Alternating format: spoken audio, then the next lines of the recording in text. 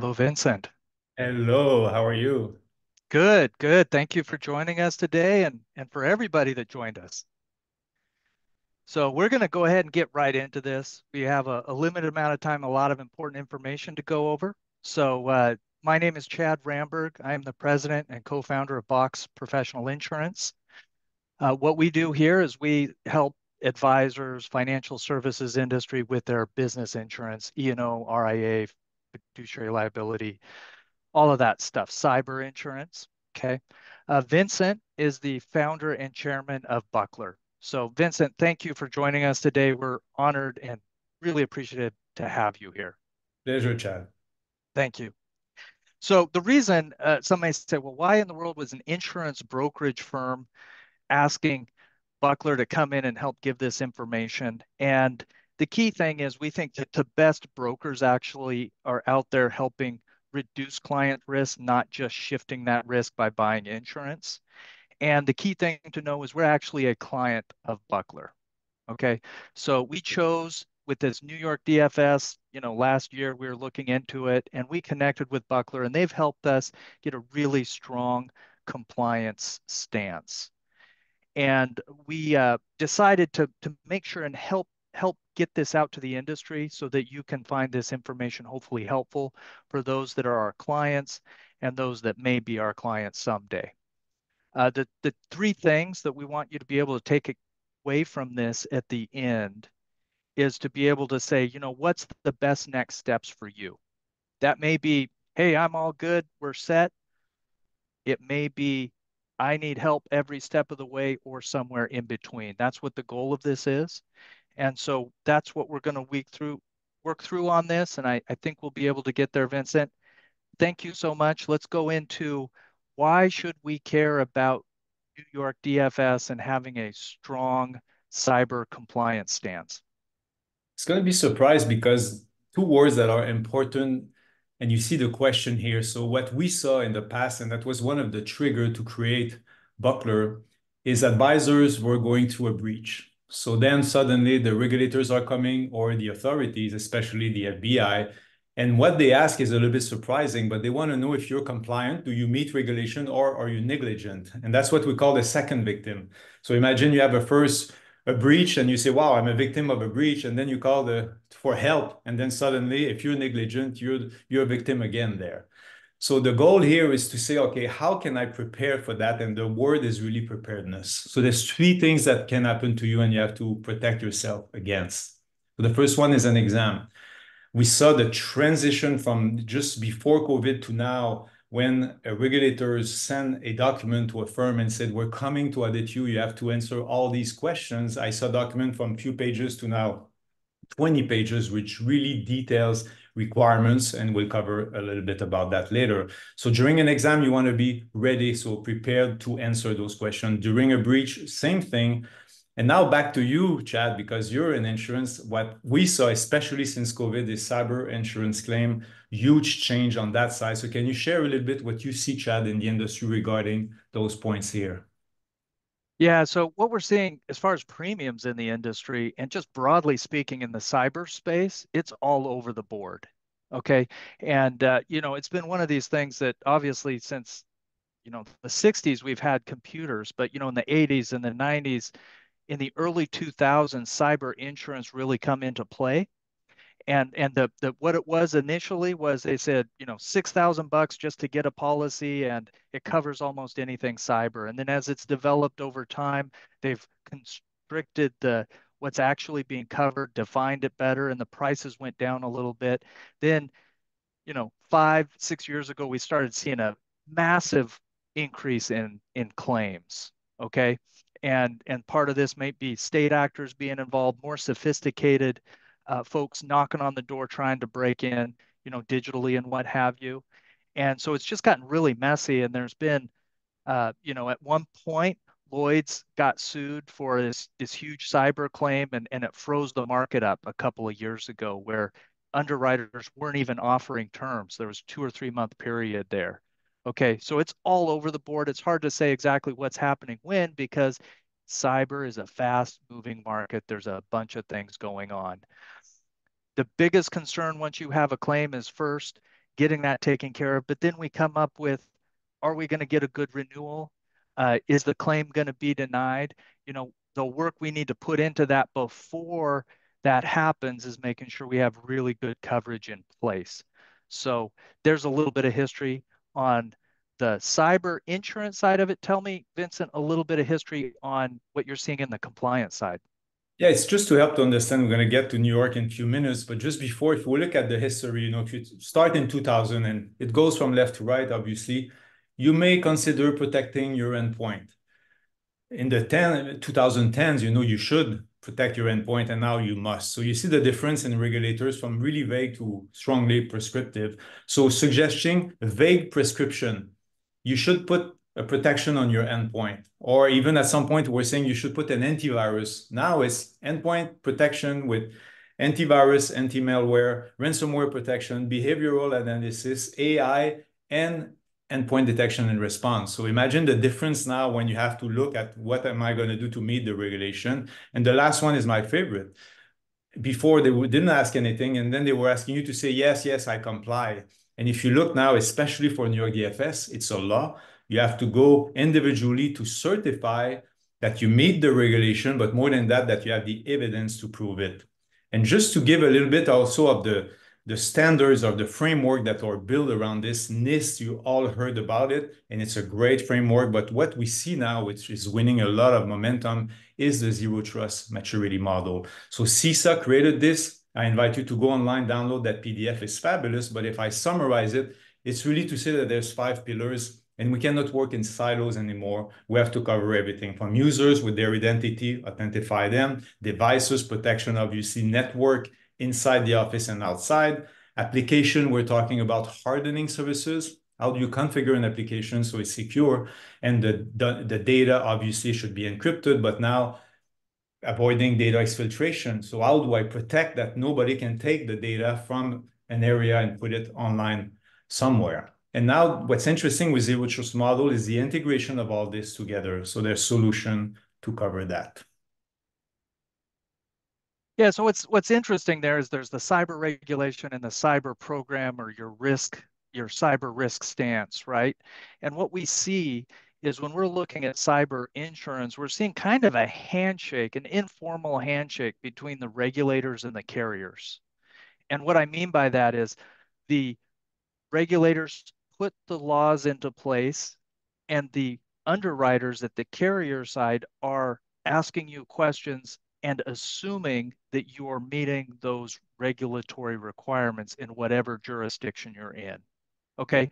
Now, what happens is some of this stuff you're probably doing already, but with the escalation of the proof of it, it kind of changes the nature of that because it used to be if you checked a box yes on your cyber application and a claim never came up and you weren't doing it, well, that might have been a mistake, but it's not a huge deal. Now it comes into you may have a problem with regulatory issues, and that may affect your cyber insurance coverage, and it's all can get a challenge from there. So we want to make sure that all these components are working well together. So when regulators look at it, our cyber program is strong, it connects together, and then in the event of a breach or an attempted breach, we know we've got as strongest situation we can. Totally agree, Chad. And if you look, because what we have access to from New York DFS is a regulation. Okay, so how do we get from there to the cyber program, Chad? So a regulation, I invite you to download the document. It's a legal document with specific terms, and a lot of different regulations use different terms. Audit trail. What is an audit trail, compared to a log as an example? But here we have New York DFS. So we take this and you cannot just say, I'm applying what's in there. Because if you look at it, New York DFS covers all those major areas. How do you manage your risk into the organization? How senior leadership is involved, and we'll get back to this now because it's changing. Information security policy is all your safeguards and technical controls to protect data. The others, I'm thinking you all know them. I don't like to talk about that. But the regulators are telling you, look at these sector and look at my document and then create your own cyber program. And that is the challenge. It's not just the policies that typically we see the firm must protect the endpoint, but then it's the procedures, and they clearly said, analyze your risk based on your firm, your size, and your risk. to develop your own system internally to meet regulations. So I have to do procedures. So if I say, yes, I have to decommission, decommission a computer when I get rid of it, what are the procedures? Okay, I'm going to open a ticket, I'm going to track it, somebody will approve it, and I'm going to track until it's destroyed or erased. I erase the data on the disk as an example when in a specific way. And then the task reviews. So not only I have to do this, but I have to review that it's actually done. And some of these policies needs to be approved, okay, before they're done, or as an example, approving your overall cyber program. And finally, what we call an active cyber program is to track the evidence that you comply. So you have the regulations there, but you have to create your own cyber program. That is where Buckler really helped Box Professional Insurance. We were doing a lot of those earlier steps in there, okay? But Buckler really be able to pull it all together to have that evidence of compliance, make sure that not only are we saying we're doing these things, we're doing these things, we've got the evidence, we can show it to the regulators. Of Yeah. course, we have cyber insurance, all that. That's what Buckler helped us do. Uh, just And had to if mention you that. think about it, Chad, that's why we created Buckler, because everybody, every firm like you, your clients, everybody on the call, they all needs to create the same system so that when we saw this, we say, let's create it. Yeah. So who's joining today? Really, we have a broad swath. Most everybody who's joining, I believe, is in the financial services sector, but we have everything from a small or relatively small financial advisor, maybe 20, 30 million in assets under management, up to multi-billion dollar with hundreds of registered reps or IARs. And that so that's a broad swath. So can you kind of help us when we're thinking about that, Vincent? Who, what are the different pieces of, we have a big audience.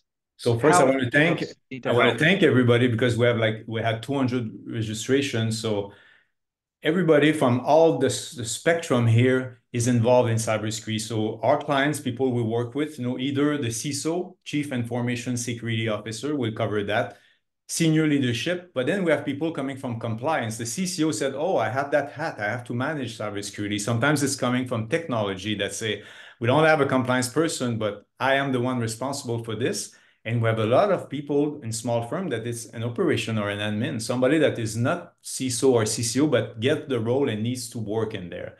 So I think that's the challenge from be able to serve all this different group of people.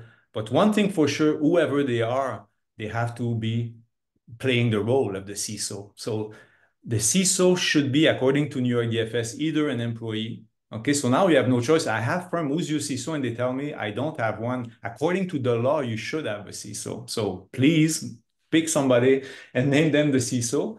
You can outsource the role.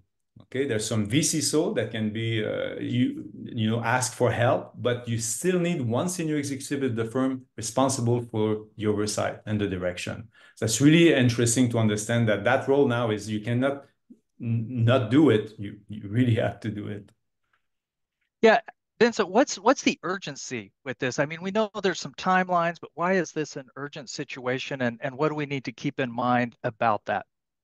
Yeah, that's a great question. I think that the first thing is the change in the momentum of cybersecurity in politics. Okay. In the past, cybersecurity, when they were launching a new regulation, there's a press release, there's a website, and there's some announcement. But this one, the Second Amendment of New York, was launched with a press release from the governor. So that's something totally different. John Cooney talked about it. There was a webinar in New York DFS with Paula Subbard lately from Security Basecamp. And John Cooney, which is a specialist lawyer in cybersecurity, noted that that's new, and he never saw that in his career. So I just want to quote him because I didn't make that. But now I understand the difference. So you see that they're going to enforce and they're going to be more strict about what they're trying to do. So when you talk about the emergency, that's what is new. It's before annually on February 15, for New York DFS, you had to go online. And I remember clients doing it, and they would just go, anybody in the company goes, I say, yeah, we certify. That was it. So now look at the difference. You have to go and certify that you meet all the regulations, which is rare that somebody meet New York DFS fully and completely. And now you have to say which requirements of New York I am meeting and which one I don't meet. So you have to document this. So imagine taking a document like the regulation and say, okay, half of it I do, half of it I don't. What do? I need a remediation plan. I need to explain to NYDFS what I'm going to do to meet your requirements and when. And the last line is really important, which is new. So now two people, it could be the same person, but two people should go and certify the highest ranking executive. So now people on the call, if you're not in the senior leadership, you have to involve those people and tell them that it's coming and they have to be involved because they personally going to certify and also the CISO. So imagine if I'm a solo advisor and I have an RIA, I'm going to play those two roles. But as soon as there's multiple people, you're going to have to identify who's doing what. So that's becoming really, really important. You know, in the financial services space, Vincent, when I see exempt, I say, okay, this is great. I must be exempt. We're a boutique firm. We do really good, but it's a very focused area. So if I'm exempt, fantastic. What So does it mean to be exempt? And what did I miss when I first read that? okay, so first, there's a lot of confusion around it. So we try to bucklerize the requirements there. So we build a table, and we say, okay, so let's put them from left to right. Okay, so we're going to start from the first one. Okay, so full exam. So full exam mean that you are under another cyber program. So maybe you have a parent company, a holding company, a partner. It could be somebody that you work with. You just said, I'm under their program. So suddenly you realize that you have to make sure that they have a program that meets regulation because you're at risk. That's the first thing to do. The second one is, what does it mean to be examined? I talk to people and they say, I have nothing to do. That's not exactly what it says. It says that because you are full exempt, you do not have to create your own cyber program. But believe me, if you're under the cyber program of somebody else, you have to do what's in that program. So if you need to do everything that you see on the left, somebody from that firm will do it for you, or you will still have to do it. So if they say you have to run a vulnerability scan of your network, and that parent company that you're under doesn't do it for you, you have to do it. So please, please, when somebody tell you, oh, you're exempt, you're fine, don't think you have nothing to do. First thing I want to say. The second thing is, if you're in NYDFS, you may also be SEC, FINRA, or other regulation. You have to make sure that you may have to do it for another regulation. The second one is interesting, limited exam without NPI. So if I don't have NPI and I'm not covered under another, so I'm not number one, I may have just to meet some of the requirement, but then I have to notice. So on April 15, I have to go file. On the first column, I don't have. Okay, so here I will have to go certify that I'm meeting the three sections that are highlighted here. So that's the And limited Vincent, so we make sure and remember MPI is non-public information. I'm really sorry. It was called PII before, which was really restricted to personally identify information. PII is everywhere, still in all documentation. They extended it in 2017, non-public information, which suddenly it's not just the information of your client, it's anything non-public. So it could be your own credit card, your bank account, everything confidential in the firm now is covered there. Good point. thank you. So now we have, I would say, 1/3 of our clients will follow this. They say, look, I'm in California. I have a big business. I have two clients in New York. I'm limited exempt. Okay. But if I'm SEC, I still have to do most of the requirements that are there. So this is great for a state regulated RIAs or a small agency that has limited number of clients in New York. You see less than 20 employees, less than 7.5 million revenue, or 15 million of asset in the New York state. And So as I understand it, just to make sure, this is not 15 million assets under management. This is 15 million of assets in the balance sheet. yes, exactly. What you Okay. own, buildings or whatever you own. And then we have the famous standard, which I mean, most people are. So it's funny because they don't define it. It's if you're not one of the other, your standard, you have to meet everything except the SIM. The SIM is the log system, a centralized log system that will take logs from all your system and put them all into a centralized. It costs quite a lot. So most of the small firms don't do this. What I was personally surprised to see is endpoint detection and response with EDR that is there and is not. If you're in business and you want to keep your company safe, do this. Don't avoid doing the EDR. It's the best thing ever, and we can cover that later. And finally, public company, large, huge company where they have to do everything. So that's helping to see where you stand. some of our clients that are limited exam, they decide to do the full. They say, look, I'm in Buckler. I see all this. It's all best practices in cybersecurity. I want to protect my firm. I'm not trying to do the less. I want to do the most that I can, to protect myself. Well, this is a lot, Vincent. What should um, most of the firms on here I think are pretty savvy and smart and they can go through this, but this is a lot. So what should we do next? What do I need to think about as my options and next steps? Yeah, so I mean, it's in 26 days, so for April 15, it's coming really, really quick. So I'm going to try to do a circle of what needs to be done, okay? So what regulation? You have to ask yourself, am I only in NYDFS? Do I have an exemption or a limited exemption? Am I covered by another regulators, which is SEC, FINRA, NAIC, also in insurance? Do I receive some documents from my home office, either a broker dealer or an insurance carrier or somebody you're affiliated with? As an example, Schwab say you need insurance. Okay, you need cyber insurance, I'm sorry. So you may be with a broker dealer that would provide the documents. And also some of our clients, they come with their policies that they invested to develop. So there's a mix there to understand at least what is that I have to meet and what is that I did already.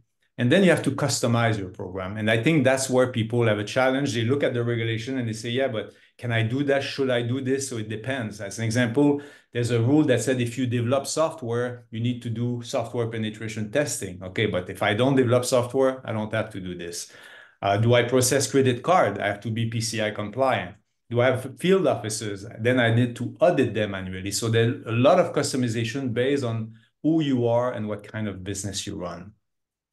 When you're done with this, you're going to do the gap analysis. So you're going to take all the requirements from New York DFS and you say, yes, I'm doing it. It's implemented. And not just that I have a policy, can I prove that it's implemented?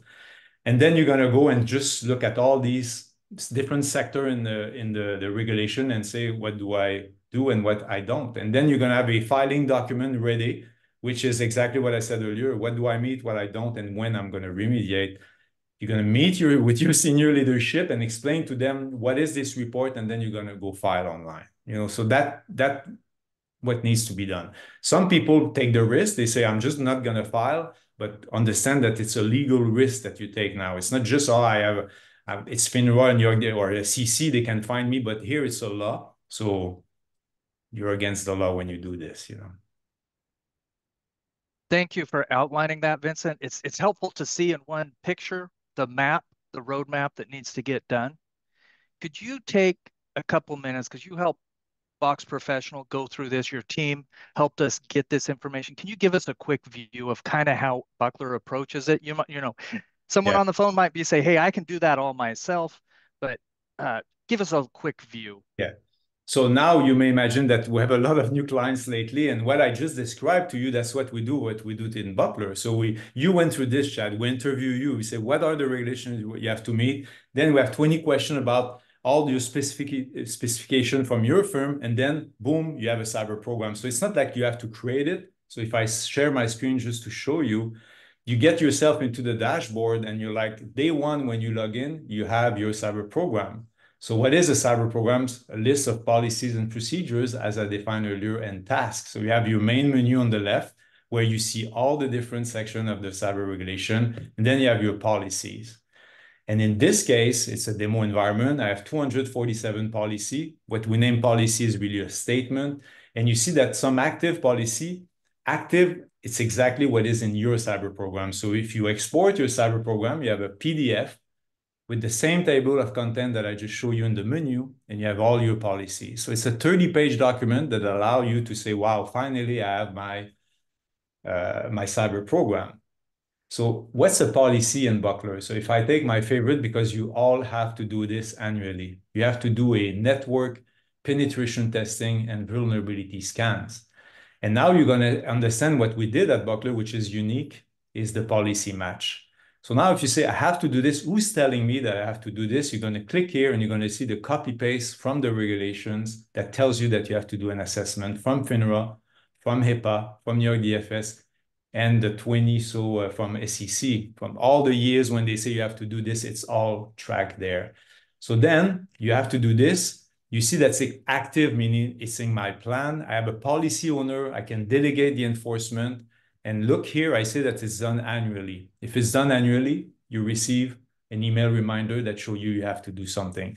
So we basically build a system to cover all the definition of your policies and the management and evidence and tracking of that. So what's left, there's a big chunk that is left. If we say we put antivirus, somebody else need to do that in your team or outsource. So there's all those safeguard and protection that needs to be implemented. And the great thing, Vincent, when we went through this, a lot of these things we had done, I wish we could say we were perfect. There was a few things that we didn't, but we were able to put in there things we already done. So we weren't doing it 2 or 3 times, but what Yes. we were really doing is organizing the information, making it clear, making it simple, so we can confidently go in and attest to what we need to attest to with New York DFS. And by the way, at least for Box Professional, going through this process, not only did we meet that, but we are at a much stronger cyber compliance stance. We're stronger because of it. So thank you for that. Thank Thank you. you for taking some time with us today. I know you're busy. You've got plenty of folks knocking on your door. I do want to say to those that have joined us, the best thing you can do is take a moment and think, where am I at? What do I need to get done? Vincent's been great and provided us essentially with an email. He's got a self-assessment that he can send, and you can do a self-assessment if, for no cost, just help you kind of guide through it. You can, he's got his team has any number of levels of support that they can provide depending on what you specifically need. So, so hopefully you feel more confident, be able to assess where you're at, think about what that looks like, and what we're going to be doing just to help out is you may get a call from someone at Box Professional Insurance, and just to make sure that you've got everything you need. We hope all of you, if your clients are not, that you're well taken care of, you're protected, and in the unlikely event if hopefully you don't get a cyber attack, but if you do, that you're able to recover quickly and continue forward. Thank you so much, Chad, and thank you everybody for joining. Have a great day.